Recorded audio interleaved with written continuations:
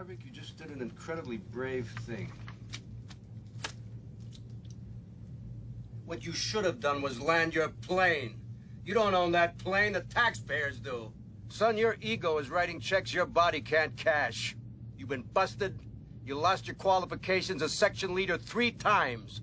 Put in hack twice by me. With a history of high-speed passes over 5 air-controlled towers and 1 admiral's daughter. Penny Benjamin.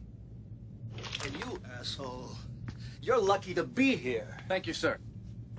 And let's not bullshit, Maverick. Your family name ain't the best in the Navy. You need to be doing it better and cleaner than the other guy. Now, what is it with you?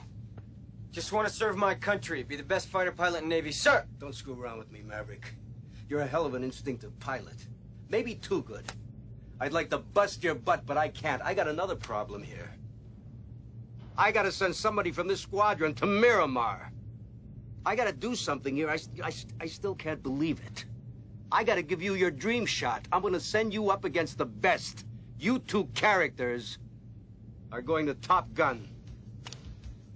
For 5 weeks, you're gonna fly against the best fighter pilots in the world.